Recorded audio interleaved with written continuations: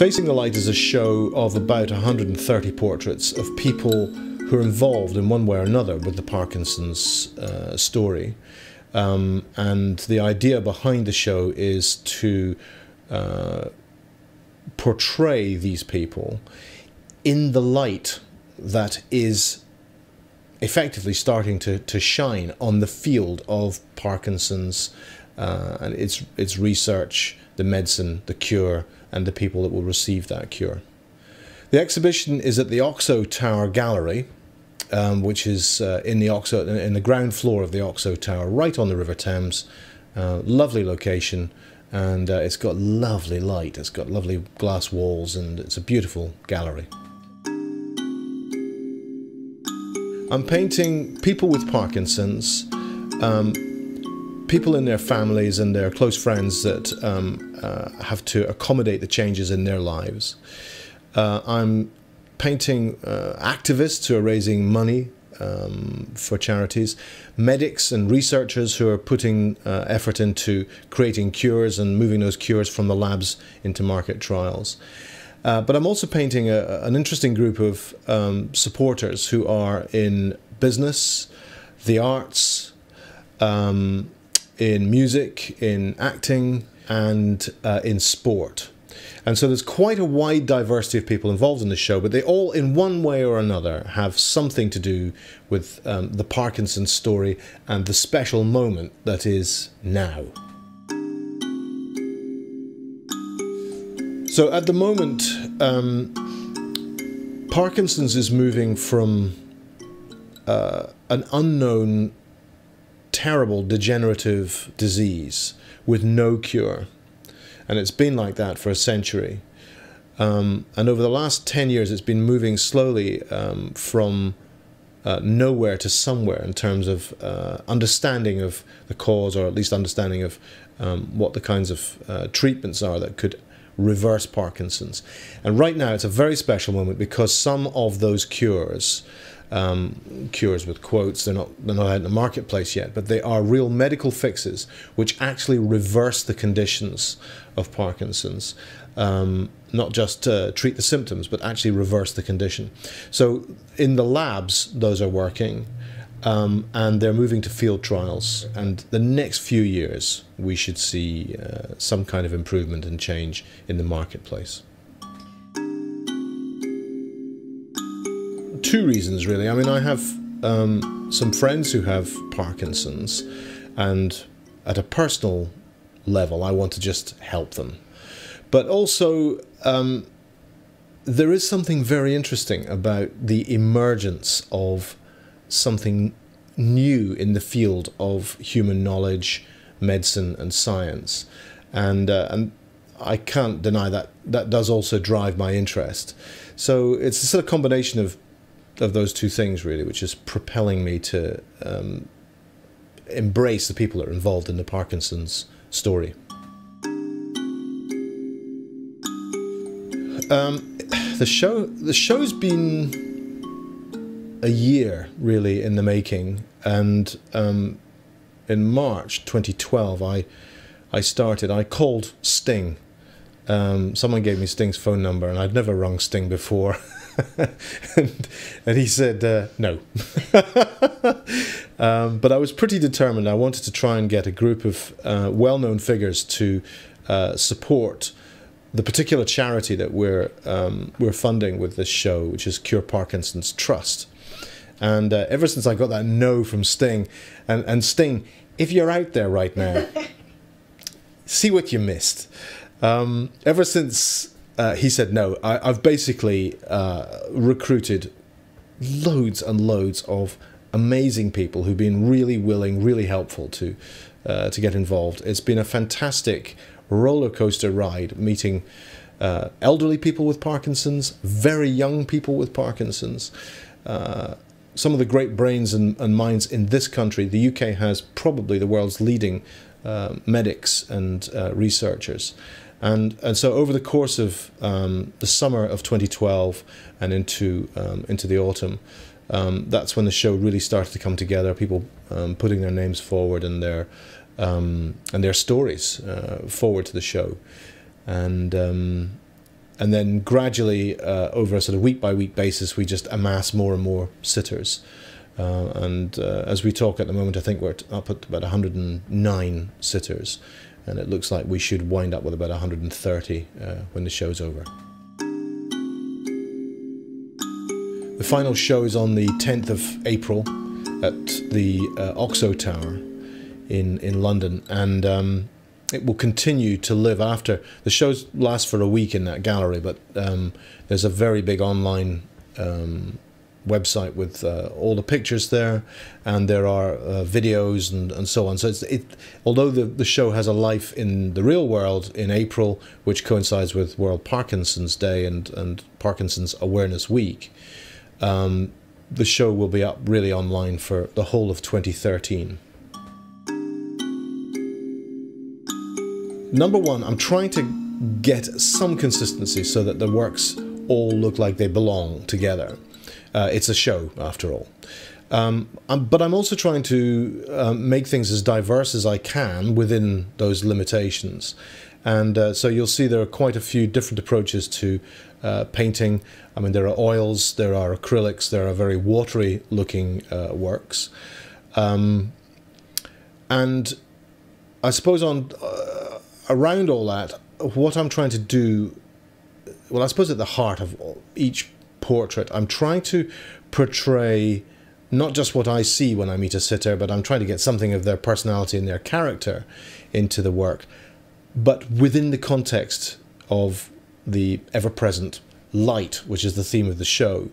And so light is a kind of an unseen character skipping its way through the various portraits that I'm doing, and I'm kind of conscious the whole time of trying to let that playfulness, the light playfulness, have a role within each painting. Well, it's been quite a challenge. It's not easy doing 130 portraits quickly. It's pretty demanding work, and some sitters naturally they're easy to paint for one reason or another. There's just something about their personality or their face which just comes to life when you start painting. So it's going as well as I can make it go, but it's pretty stretching. Visually, what inspires me is a mixture of various movements of art. Vorticism, Impressionism, and Expressionism are I suppose my three main schools of influence, if you like. But film is also a very big one, and you know, we all have such a phenomenal knowledge and experience of the visual language of film, even if we don't know it. We see so many films on TV and in the cinema, and that visual language is you know, things like whether the camera's slightly to the left of the character or above the character or below the character. Those sorts of very subtle adjustments mean an awful lot to our eyes, and so I have tried to borrow a little bit from film technique, just as a kind of source of inspiration for approaching each painting. So I paint with this. This is an electronic brush. I paint on a tablet, but although it looks like a pen, on screen it behaves just like a brush. So you can stipple with it, you can streak, you can flood an area by using very watery and wet paint behaviors on screen. And so I paint very much like an acrylic or oil painter would paint using physical paints. But with the computer, you can do a lot more. You can, for instance, you can flood an area and then decide, well, you want to flood it more, and so you can just increase the flood effect. you can increase the bleed or reduce the bleed. So once you've done a flooding, you think, oh, I might want to just pull that back, and you can pull it back with a brush and a computer in a way that you can't with physical paints.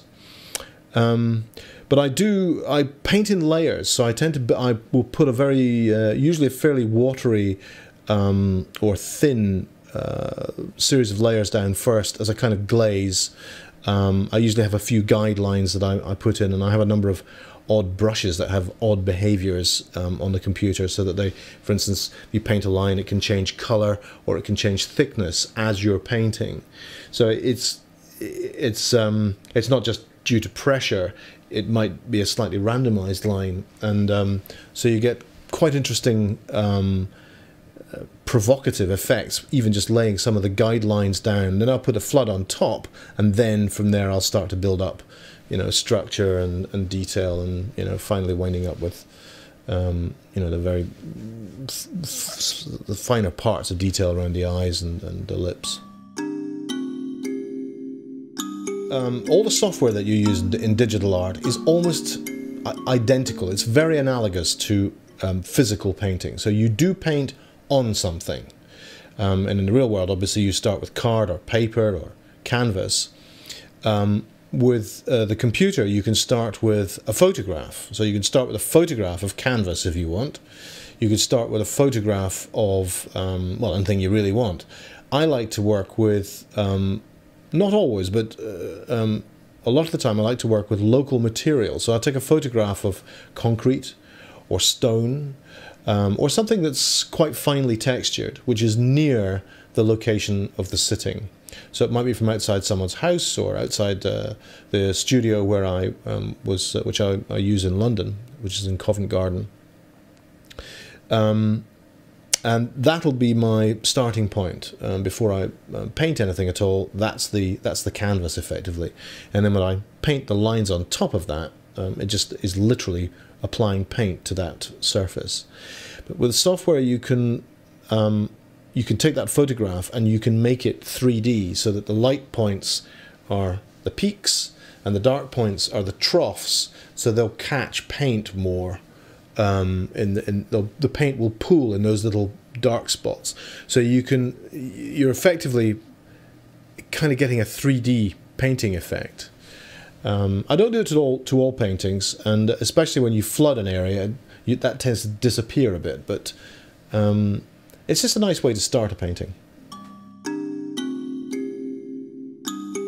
It's pretty simple symbolism, really. The light is about the emergence of cures, and cures are moving from labs into clinical trials, and so there's two aspects of that which are very interesting. One is the arrival of knowledge, and the other is the arrival of hope in the form of clinical trials. And really, it is like, I mean, if you talk to people with Parkinson's and the people who are involved in these trials, or the researchers, you know, there really is a lighter tone in their voice. It's not such a dark, terrible, horrific disease as they start to try these medicines out. And so it just seemed to me natural that a visual metaphor for that is light. And actually, it's the combination of light and dark. So as we're moving from a period of not really knowing what the disease is to not certainty, but knowledge and efficacy in cures, the light and the dark together just seemed to me to put the Parkinson's special moment into one combined metaphor. Well, I actually use both. I mean, I do paint with acrylic paint. I like acrylics because they dry fast. I'm a very impatient painter. So acrylic's a great medium to work with. And some of my works have, I will start with acrylics, physical acrylics, get a basis of a painting going, and then take a photograph of that, bring that into the computer, and then continue to paint digitally on top. Why on earth would I do that? It's because although I love liquid paint and moving palette knives and brushes around on physical surfaces, the power of what you can do with a computer is bigger. And when I started painting, the undo button was the was the great appeal, so that you could try 10 different things and undo until you decided that you've got something that looks right. But I don't use the undo button. I haven't really used it much at all. Really, what the computer gives you is impossible paints. It gives you paints which invert the colours underneath, for instance. It gives you paints which amplify the chroma of the colours underneath, or amplify the luminance of the colours underneath while holding the chroma level. So there are all sorts of paints that you have in a computer that you don't have in the real world. They just offer you more possibilities, and you very quickly learn that vocabulary. So you just work with a larger vocabulary, really, and that's why I work with digital paint. When I started, I was very interested in establishing the power of the light. And as the show has evolved, and we've gone through 100 sitters now,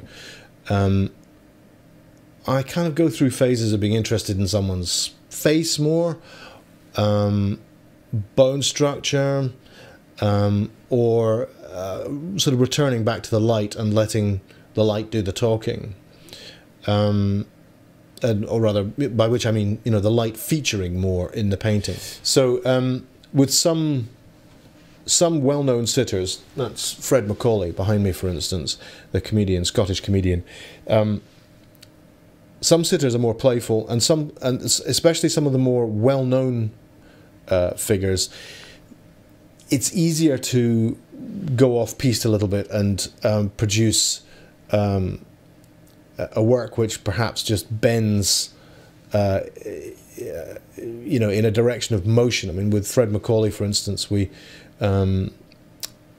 Fred moved around quite a bit, and we got him to, when he wasn't sitting, he was standing. We got him to sway in a circular motion, and we captured that on the camera. Lots and lots. I mean, I usually take about 100, 150 shots, and then I'll pick about 5 or 6 and form a little cluster, stick that up on the wall here, and then literally paint from that.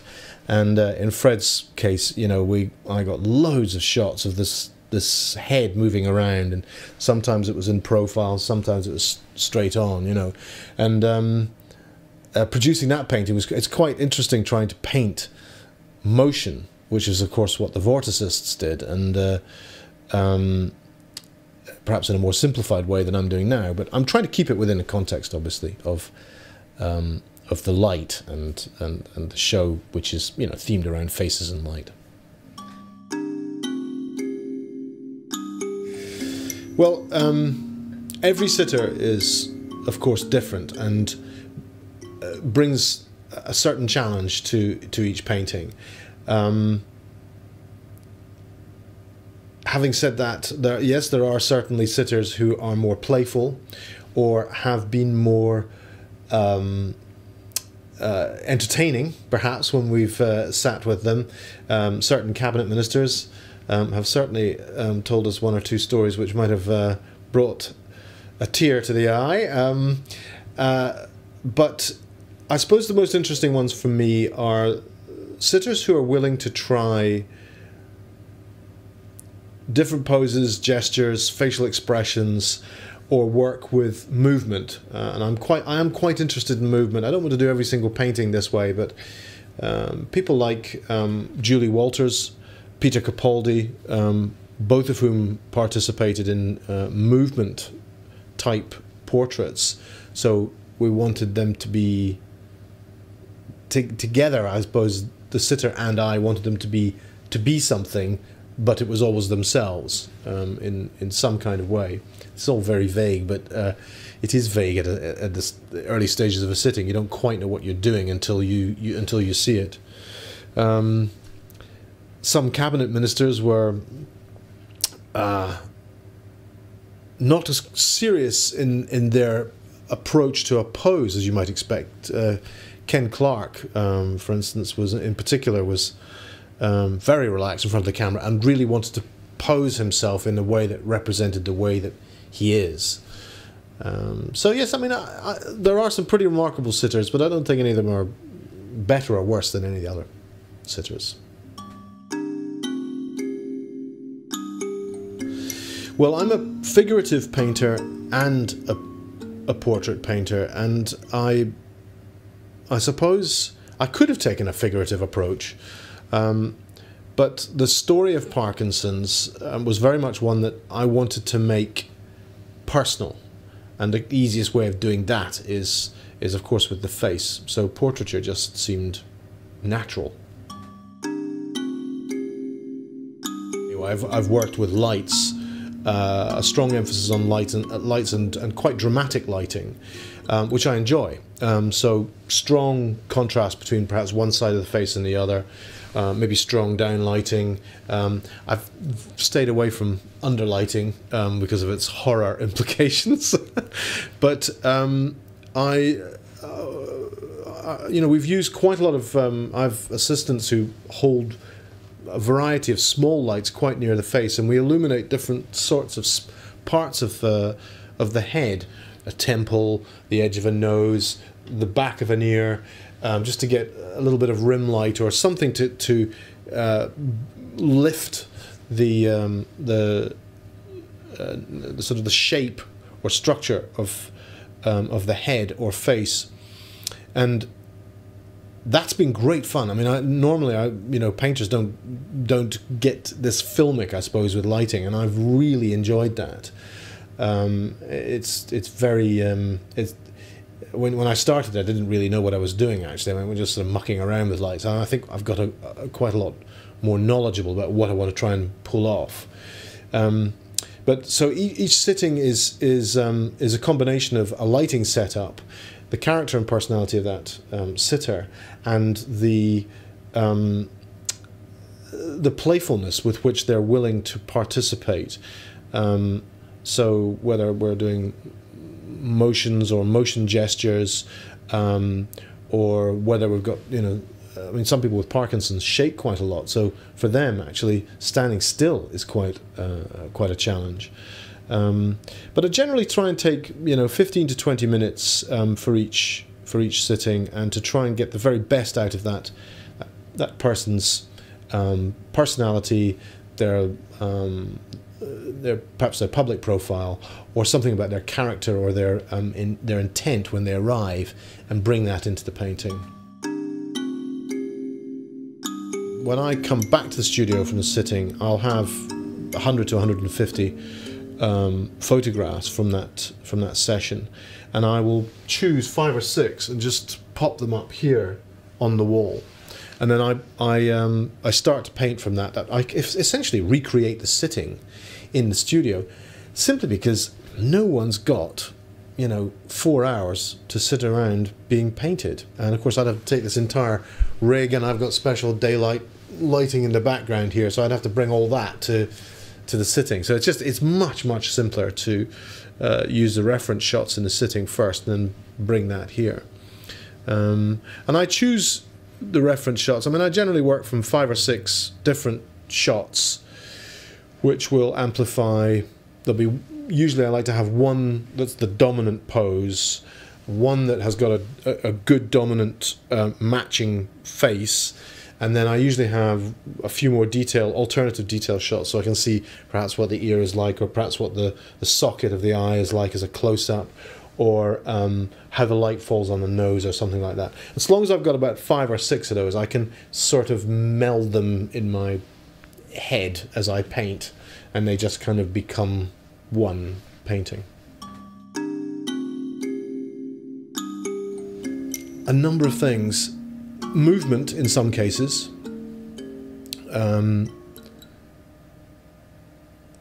sometimes that's movement of the, mainly it's movement of the individual, but sometimes I've tried to get into the movement of the light.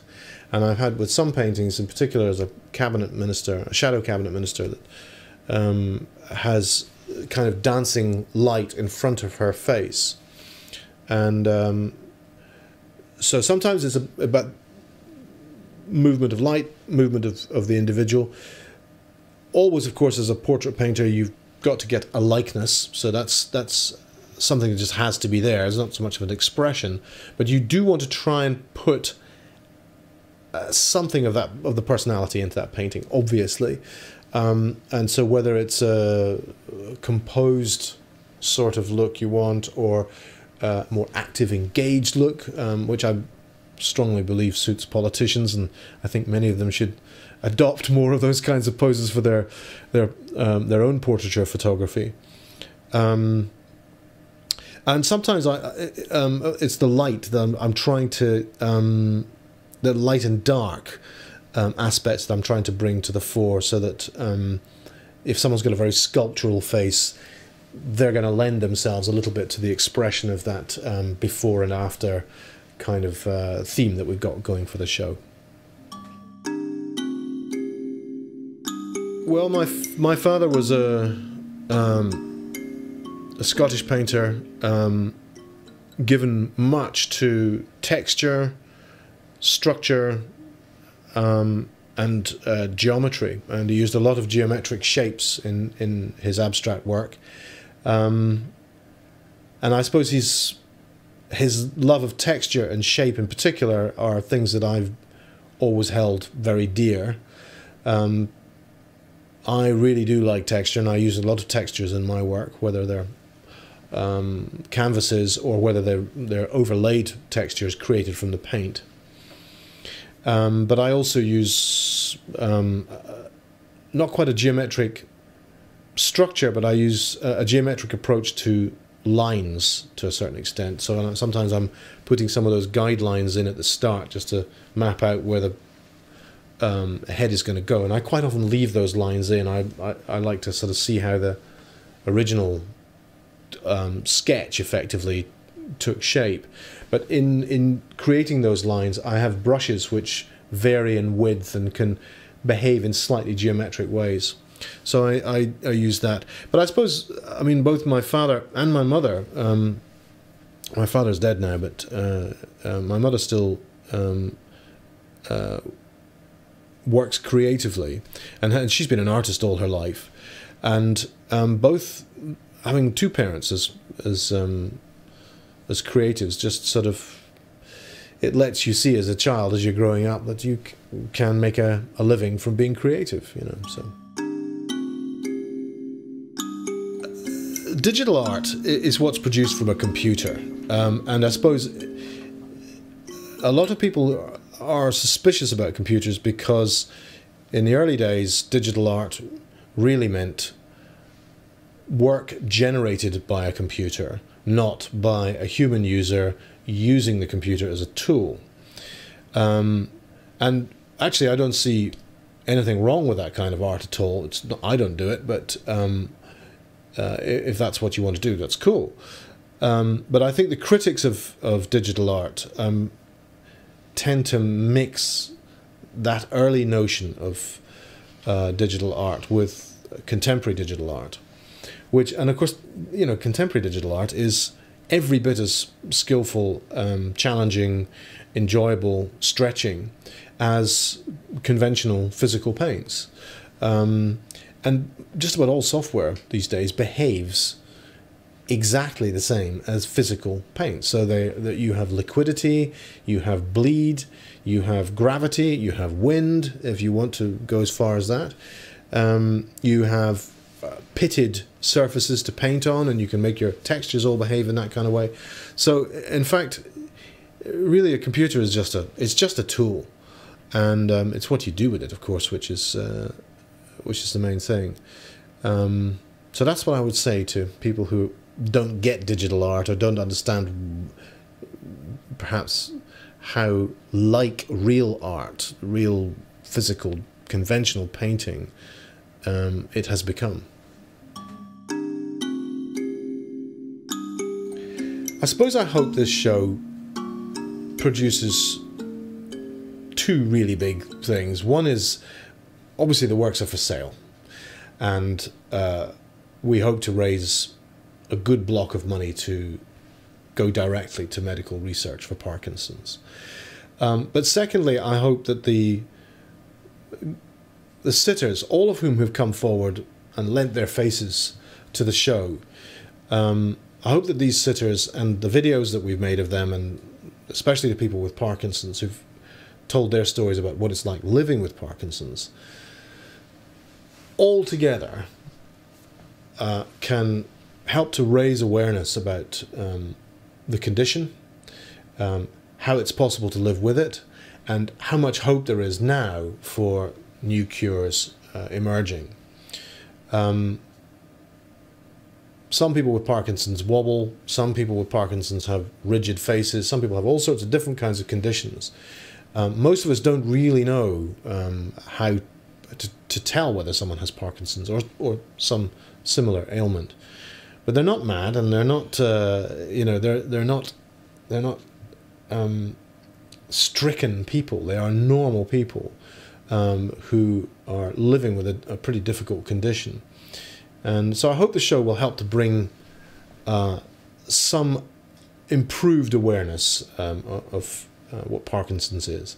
But on top of that, on a personal level, I have two friends with Parkinson's, so I hope in some way this show will go towards helping them to improve the quality of their life.